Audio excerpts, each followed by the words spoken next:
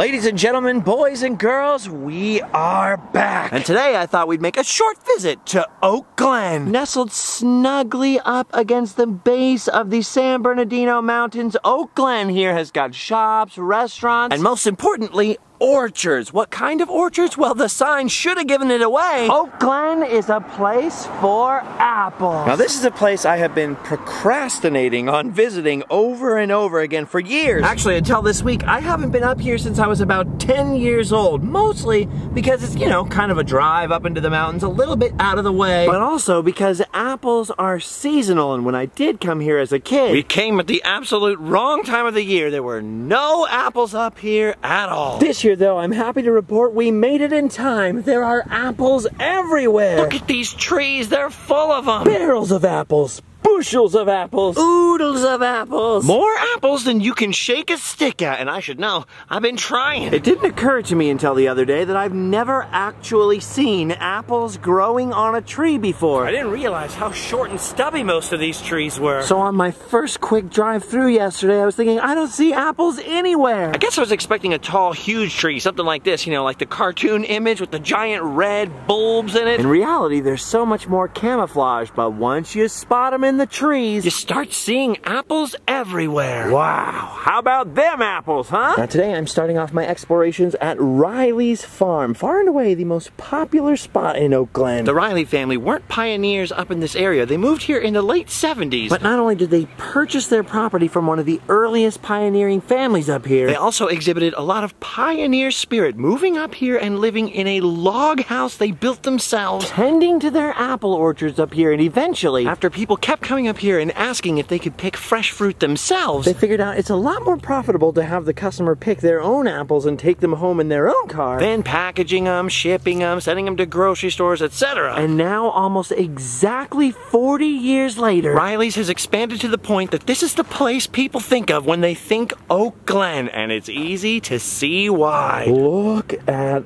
all of this. As you can see, the Riley family took their pioneer spirit and went crazy with it. There's all kinds of historical recreations up here, all kinds of things to look at, see, touch, taste, and smell. And as you can imagine, this has become quite a field trip destination. Dude, look at this. It's beautiful up here. This area over here is all colonial themed. Their bakery and restaurant is all built into this recreation of an old public house, and there's all kinds of buildings back here used to recreate and teach people about colonial times. Just look at this place. Look at colonial advertisements. They've got an old blacksmith shop out here where people can do actual blacksmithing, hammering, grinding, bellowing. There's an old chandler shop out here, which is good because most people don't know what a chandler does. Other than make out with Monica, am I right? It really is one of those places where you get to completely step back in time. They've got an old pottery shop where the potter could demonstrate how he makes all his wares. Ooh, I just realized, what if this potter's first name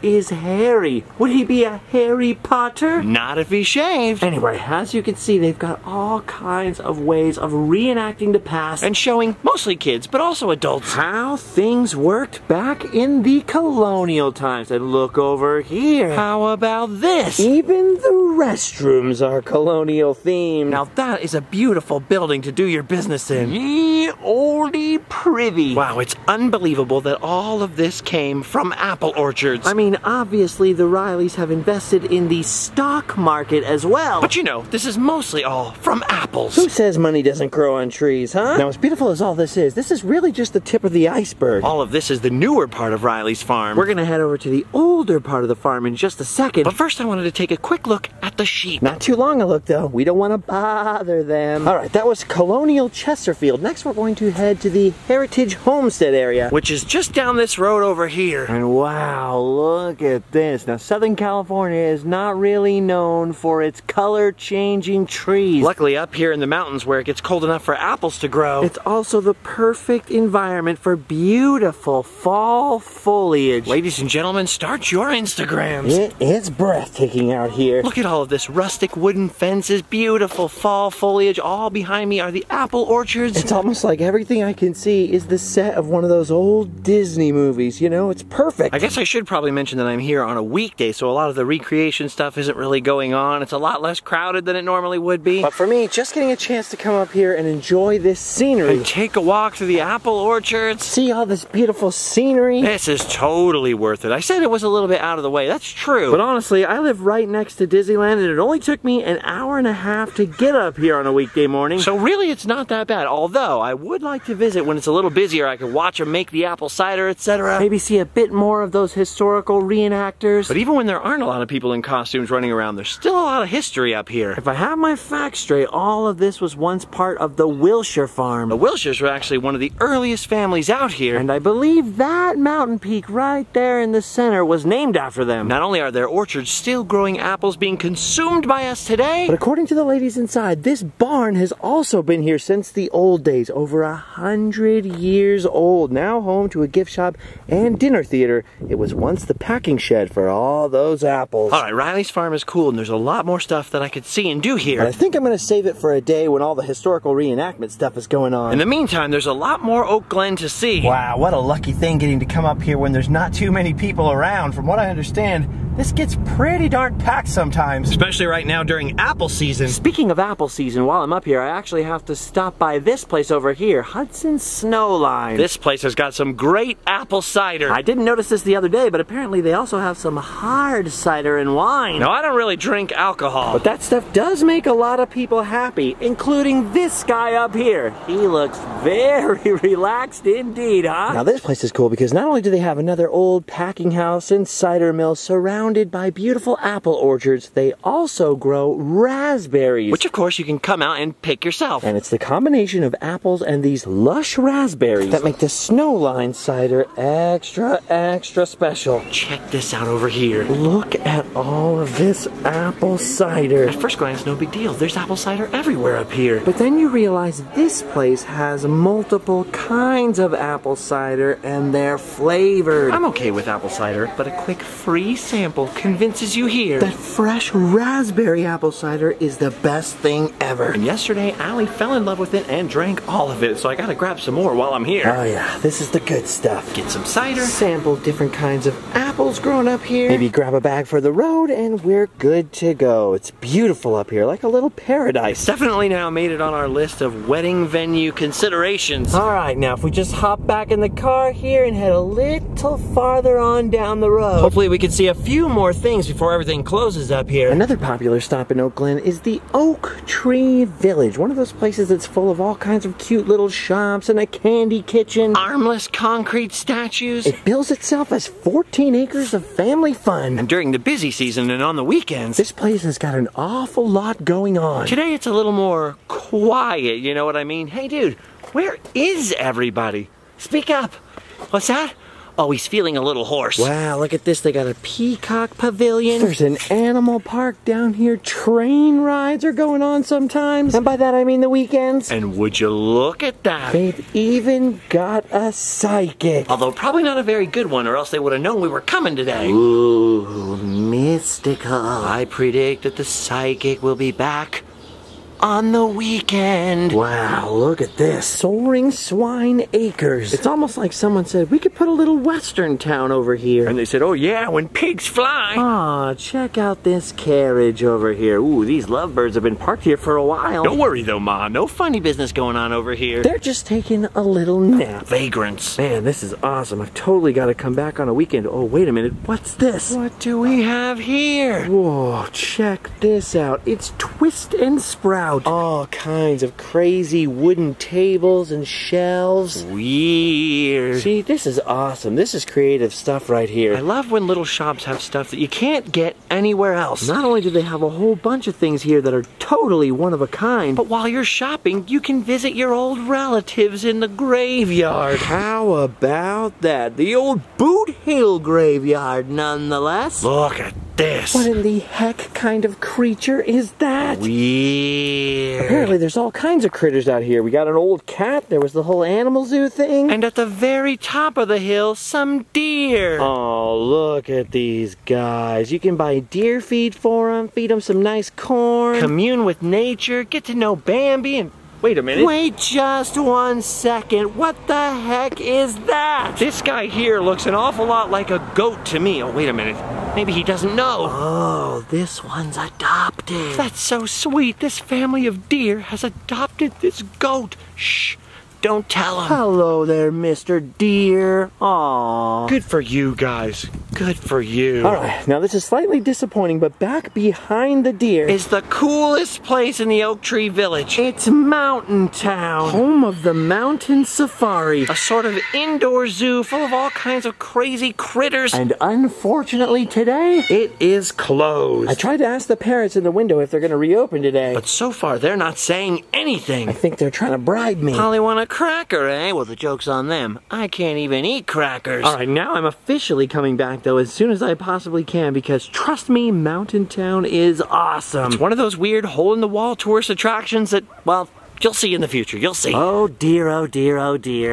Definitely seems like most things are closing up for the evening now, but I can't leave Oak Glen without mentioning this place. The old Law's Restaurant and Coffee Shop. And cider mill and gift shop and, well, you know, it pretty much they've got everything here. This is the coolest place, because the other day, Allie and I stopped in here and met Mrs. Law. She's about to turn 101 years old, and she's still working in here, selling handmade aprons and crafts and all kinds of knickknacks and paddywhacks, and most importantly, her very own cookbook. And yesterday, she told me that a long time ago, when she was still running the restaurant and all her recipes were being used up there, this is back like in the 50s, you know, there was a little white-headed old man in there who loved the taste of her bread, wouldn't shut up about it, and demanded that he have the recipe for his own restaurant. Of course, Mrs. Law, being the wonderfully nice lady she is, gave the man the recipe and asked, "Where is your restaurant?" And he said, "Oh, it's down in Buena Park. My name is Walter Knott of Knott's Berry Farm." Isn't that amazing? And you could still come in here and get her cookbook with that recipe yourself. And of course, when we got ours, we had Mrs. Law sign it for us. 101 years old and still comes into work. That's unbelievable. And you know if she's not here, then that means it's just about quitting time for the rest of us. Wow, 100 years old. Imagine the things you see in 100 years. At least 60 or 70 of them up here in Oak Glen. And the crazy part is her kids are still up here running businesses too. Like this one, for instance,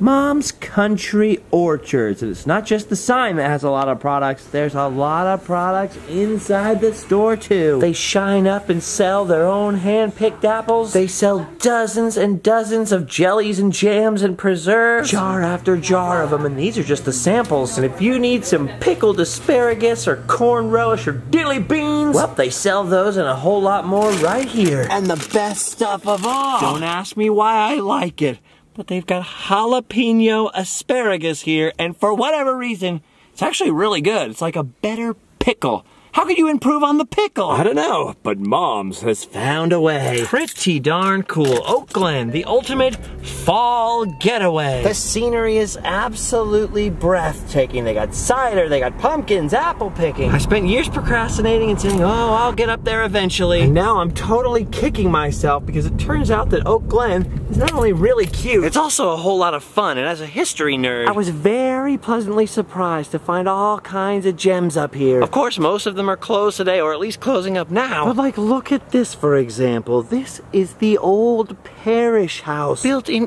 1876 with beautiful, epic old trees planted over a century ago by the parish family, who literally came overland as pioneers, you know, covered wagon style, and built this place, which was even home to the first school in the area. Kids, we need you to get an education, so we're building a school downstairs. Man, imagine that, never having an excuse not to go to school. But Mom, I don't want to go to school. Listen, mister, you better get your butt downstairs right this instant. Wow, amazing. Imagine that, planting sequoias down here 100 years ago. The house is still here almost 150 years later. That is pretty cool, and a lot of people credit the parish family with being the first ones to grow apples up here, at least on a commercial level, because before that, apparently everyone up on this mountain grew potatoes. As a matter of fact, this little roadway here still has an interesting name. This road that cuts right through the parish ranch is actually called Potato Canyon Road, after the original name and crop of the area. Gotta tell you, it's a good thing old Enoch Parish settled up here and decided on apples, because I'm pretty sure my fiance would have found it a lot less cute yesterday if I asked her to go potato digging with me, you know what I mean? All right, you turkeys. The sun is going down over there, so I think for today, we've done our duty. Thank you for coming with me on this impromptu first trip up here to Oak Glen, California. Things have been just crazy lately in the old personal life. A lot of bad stuff going on. One of the cats got out. We still can't find it yet. I still got court stuff, although that should be ending in just a couple weeks. The Halloween season this year has been pretty legitimately horrible for us. So it's been extra wonderful to get some time out of the house, you know what I mean? Luckily, there's a lot of exciting new adventures in the works right now that I'm very stoked on. The Notcast is coming back for you Patreon subscribers. I am definitely seeing the light at the end of the tunnel. I'm getting very excited for the Halloween season to end and begin our next phase of adventures here in Random Land. So make sure you check out all the links down below. And then, like me, you'll have done your duty. And you can go home and sleep well. All right, see you guys next time. Bye-bye.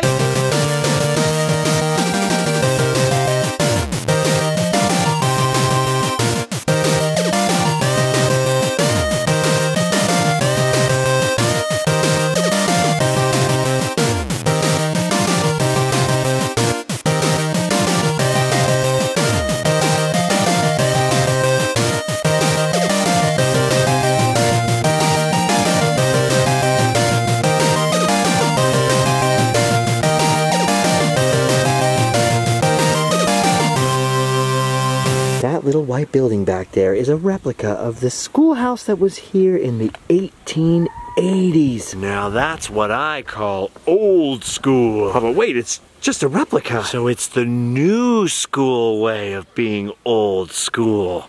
Nice. Hashtag knowledge. I was bringing this apple I picked for the teacher, but I don't think she needs it anymore. She's been gone for a while. Now, what kind of jackass would waste a good apple? The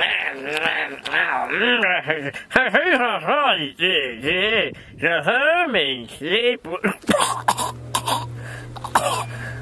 Mommy, what's a jelly bean? Huh, I just realized, if his name was Harry, he'd be Harry Johnson.